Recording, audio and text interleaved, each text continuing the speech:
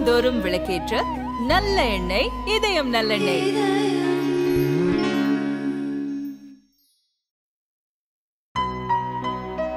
இனிமே கண்ணை மூடிட்டு கடலை எண்ணெய் வாங்கலாம். ஏன்னா மந்த்ரா கடலை எண்ணெய் இதயத்தின் தயாரிப்பு. ஃபைனான்ஸ் மினிஸ்டர் விகசித் பாரத் பற்றி பேசியிருக்கார்.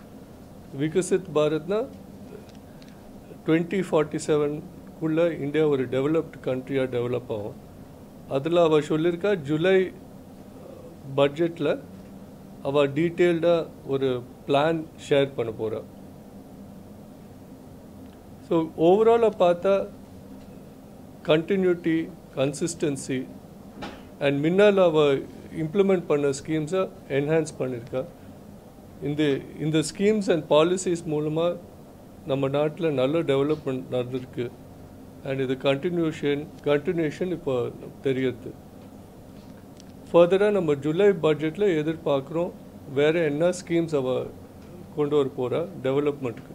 லக்ஷதீப் அந்த மாதிரி ஐலண்ட்ஸ்க்கு இன்ஃப்ராஸ்ட்ரக்சர் டெவலப் பண்ண டூரிசம்க்கு ஒரு பெரிய பூஸ்ட். ஸோ டூரிசம் ப்ரமோட் பண்ணதுக்கு, ஏன்னா நம்ம நாட்டிலேருந்து பாக்கி ஐலண்ட்ஸ் வெளியூர் ஐலண்ட்ஸ்க்கு போகிறோம். நம்ம நாட்டிலே லக்ஷதீப், அண்டமான்ஸ் அந்த மாதிரி ஐலண்ட்ஸ் இருக்குது. அந்த ஐலண்ட்ஸை டெவலப் பண்ணதுக்கு இன்ஃப்ராஸ்ட்ரக்சர் ஃபண்ட் க்ரியேட் பண்ணியிருக்காங்க. சாரி, முதல் கேள்வி இல்லை சரி, நம்ம பட்ஜெட் முன்னால் நான் ஒரு வேறு நம்பர் சொன்னேன். பட் 11 lakhs கூட ஒரு நல்ல இம்ப்ரூவ்மெண்ட். கவர்மெண்ட் நம்ம இண்டஸ்ட்ரியில் நம்ம கேட்குறோம், பட் கவர்மெண்ட் அலோகேட் பண்ணணும். ஒரு ஆங்கிளில் ரூரல் ஹவுசிங் அந்த மாதிரி ஏரியாவில் அவள் ஃபோக்கஸ் பண்ணியிருக்கா. ஸோ வெல்ஃபேர் ஆங்கிளில் கூட கவர்மெண்ட் நிறைய பண்ண வேண்டியிருக்கு. இண்டஸ்ட்ரிக்கும் கொஞ்சம் பண்ணியிருக்கா. ஸோ 11 lakh crores பார்த்தா 11% growth, அது ஒரு நல்ல விஷயம். சரி, இண்டஸ்ட்ரி ஆங்கிள்லேருந்து பார்த்தா கண்டினியூஷன், முன்னால் இருக்க என்ன பாலிசிஸ் இருக்குது அதை கண்டினியூ பண்ணுறான். அதுவே ஒரு பெரிய விஷயம். பிகாஸ் முன்னால் இருக்க பாலிசிஸ் மூலமாக இவ்வளோ போன 2 வருஷம் நல்ல க்ரோத் வந்திருக்கு நம்ம நாட்டில். ஸோ அந்த க்ரோத் கண்டினியூ பண்ணதுக்கு அதே பாலிசிஸ் ஃபாலோ பண்ணாலே ஓரளவுக்கு க்ரோத் வருது. அதை தவிர நம்ம ஸ்பெசிஃபிக்காக சில பாயிண்ட்ஸ் மென்ஷன் பண்ணோம். அந்த research and development, railway, logistics reduce பண்ணதுக்கு, டூரிசம், ஆக்வாகல்ச்சர் பார்க்ஸ், அப்புறம் அந்த state level ரிஃபார்ம்ஸ்க்கு 0.75 lakh crores allocate பண்ணியிருக்கா. இது ஸ்பெசிஃபிக்ஸ் சின்ன ப்ராஜெக்ட்ஸ் அவள் மென்ஷன் பண்ணியிருக்கா. பட் ஓவரால் டைரெக்ஷன் பார்த்தா முன்னால் இருக்க பட்ஜெட்டோட அதே டைரெக்ஷனில் கண்டினியூ பண்ணுறேன். I will definitely give a Thums up for the interim budget. ஏன்னா இதில் ஜூலை பட்ஜெட்டில் இன்னும் டீட்டெயிலில் வரும். அந்த டீட்டெயில் வந்தப்பறம் நம்ம will be in a better position to. Taxation பார்த்தா ஸ்டேபிளாக வச்சுருக்கா. முன்னால் ஒரு வருஷம்லேருந்து இன்னொரு வருஷம் மாறிண்டே இருந்தது.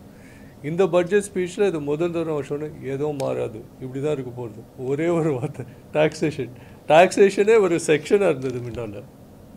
ஸோ அது ஸ்டெபிலிட்டி கொண்டு வர, வியாபாரத்துக்கு மக்களுக்கும் அந்த ஸ்டெபிலிட்டி இருக்கிறது ரொம்ப முக்கியம். ஏன்னா நம்ம எல்லோரும் என்ன எதிர்பார்க்குறோம், இதே மாதிரி இருக்கும், இது மோசமாக ஆகக்கூடாதுன்னு எதிர்பார்க்குறோம். So stable policy is very important. ரெண்டாவது, இந்த இன்ஃப்ராஸ்ட்ரக்சர் ஸ்பெண்ட் நம்ம ஏன் சொல்கிறோன்னா, இன்ஃப்ராஸ்ட்ரக்சர் மூலமாக டைரெக்ட் இன்டைரக்ட் எம்ப்ளாய்மெண்ட், கேபெக்ஸ் ரெண்டும் நடக்கிறது. அண்ட் இதில் செலவு பண்ணதோட இந்த மல்டிப்ளையர் எஃபெக்ட் வருது. இன்ஃப்ராஸ்ட்ரக்சருக்கு ஒரு மல்டிப்ளையர் எஃபெக்ட் ஜிடிபியில் வரும், எம்ப்ளாய்மெண்ட் ஜென்ரேஷனில் வரும். இது இப்போது இந்த கவர்மெண்ட் பார்த்தா இப்போது லாஸ்ட் 2-3 சரி கோவிட் வருஷம் விட்டால் லாஸ்ட் 2 years கன்சிஸ்டண்ட்டாக சஸ்டெயின் பண்ணுறா. அது ரொம்ப முக்கியம். அண்ட் அது மூலமாக ஜிடிபி க்ரோத் ஆகும், எம்ப்ளாய்மெண்ட் கூட ஜென்ரேட் ஆகுது.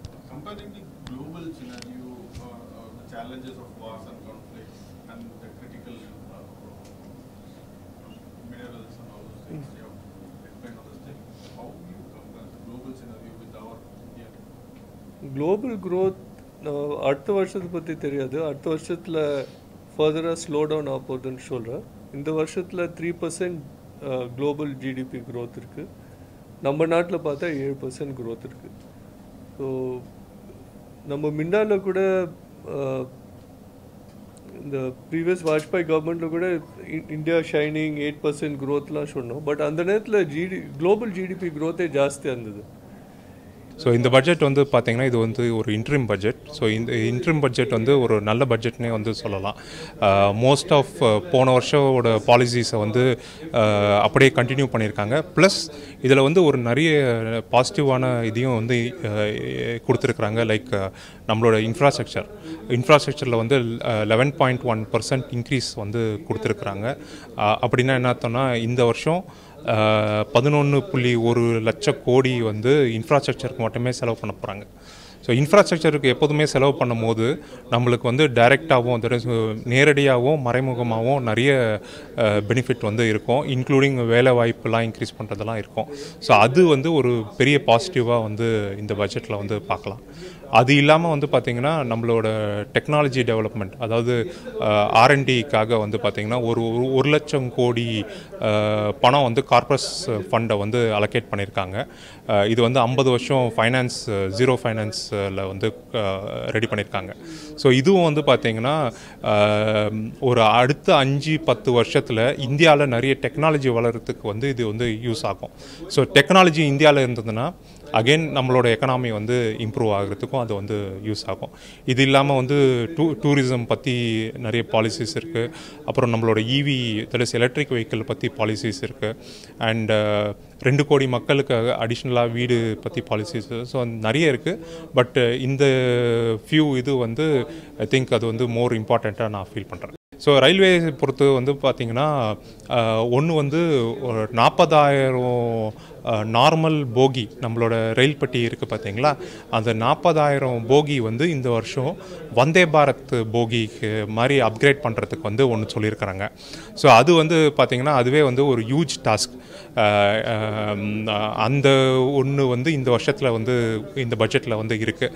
ரெண்டாவது வந்து பார்த்திங்கன்னா 3 காரிடர் வந்து க்ரியேட் பண்ணியிருக்காங்க. ஒன்று வந்து fried corridor for board. So இங்கே வந்து பார்த்திங்கன்னா நம்ம உள்ளுக்குள்ளே இருக்கிற நிலத்தில் இருக்கிற மேனுஃபேக்சரிங்லேருந்து போர்ட்டு தட் இஸ் கப்பலுக்கு போய் ஏற்றுமதி ஆக போகுது பார்த்தீங்களா. ஸோ அங்கே வரைக்கும் போகிறதுக்கு தனி டெடிக்கேட்டட் ரயில்வே காரிடர் ஒன்று க்ரியேட் பண்ணுறதுக்கு பார்த்துட்ருக்குறாங்க. ரெண்டாவது வந்துட்டு சிமெண்ட்டு, அப்புறம் வந்து சிமெண்ட் மாதிரி ஒரு சில ஐட்டமுக்கு வந்து தனி காரிடர் பார்க்குறாங்க. மூணாவது வந்து பார்த்திங்கன்னா ஹை டென்சிட்டி உள்ள ஏரியா. எக்ஸாம்பிள் வந்து பார்த்திங்கன்னா சென்னை பெங்களூர் நீங்கள் எடுத்துக்கலாம். ஸோ சென்னை பெங்களூர் வந்து ஒரு ஹை டென்சிட்டி ஃப்ரீக்வன்சி உள்ள வந்து ஒரு ஏரியா. ஸோ அதுக்கு வந்து தனியாகவே ஒரு காரிடர் போடுற மாதிரி வந்து அவங்க சொல்லியிருக்காங்க. ஸோ அந்த மாதிரி போடும்போது என்ன ஆகும்னு பார்த்தீங்கன்னா உங்களுக்கு ரெகுலர் ட்ரெயின்ஸோட இது வந்து மச் ஃபாஸ்டராக போக முடியும். அதே மாதிரி வந்து உங்களுக்கு கன்ஜெஷன் வந்து கம்மியாயிடும். ஸோ இதெல்லாம் வந்து ரயில்வேயில் சொல்லியிருக்காங்க. அதுவே வந்து பார்த்தீங்கன்னா இந்த இன்வெஸ்ட்மெண்ட் அகெயின் அனதர் ஒரு 40,000 to 50,000 crores கிட்டையான ஒரு இன்வெஸ்ட்மெண்ட்டாக இருக்கும் ரயில்வேயில் மட்டுமே இது. And இப்போ தான் we just finished viewing the interim budget given by Honorable Finance Minister Nirmala Seetharaman Madam. And I think given that இது வந்து ஒரு interim budget தான், ஸோ ரொம்ப ஓவர் எக்ஸ்பெக்டேஷன்ஸும் பண்ண முடியாத மேஜர் பாலிசி சேஞ்சஸ்க்கு. பட் இந்த லிமிட்டட் ஸ்கோப்பில் வந்து அவங்க நிறைய பண்ணியிருக்காங்க. வெல்ஃபேர் சைடில் சிலது பண்ணியிருக்காங்க. பட் நான் இண்டஸ்ட்ரி ஃபோக்கஸ் பார்த்தா அவங்க வந்து இன்ஃப்ராஸ்ட்ரக்சர் டெவலப்மெண்ட் தான் நிறைய ஃபோக்கஸ் பண்ணியிருக்காங்க. 11,000 lakh crores அது வந்து major amount for infrastructure. It's 11% higher than the previous announcement last year. அது ஒரு ரொம்ப நல்ல பாலிசி அவங்க எடுத்திருக்காங்க. ரெண்டாவது வந்து 5 aqua parks சொல்லியிருக்காங்க for improvement of aquaculture, improvement of aquaculture exports. அது வந்து தமிழ்நாட்டுக்கும் ஸ்பெசிஃபிக்காக பொட்டென்ஷியல் இருக்கும்னு நினைக்கிறேன். ஃபர்தர் பட்ஜெட் வந்த அப்புறம் தான் எக்ஸாக்டாக தெரியும் என்ன பாலிசி பண்ணியிருக்காங்கன்னு. பட் தமிழ்நாட்டுக்கு நிறைய பொட்டென்ஷியல் இருக்குது. தென் they have announced 3 development of 3 railway corridors. அதுவும் ரொம்ப யூஸ்ஃபுல். டூரிசம் டெவலப்மெண்ட் பற்றி பேசிகிட்டு இருக்காங்க. Especially the Island tourism, islands like Lakshadweep. So அதுவும் ரொம்ப நல்ல point. And R&D development, of course R&Dக்கு always எல்லோரும் அதிகம் கேட்டுகிட்டே இருப்பாங்க. But still they have announced 1 lakh crores 50 years interest free kind of fund corpus available for new entrepreneurs. So overall interim budgetக்கு வந்து maximum என்ன பண்ண முடியும்னு ஐ திங்க் ஓரளவுக்கு பண்ணியிருக்காங்க.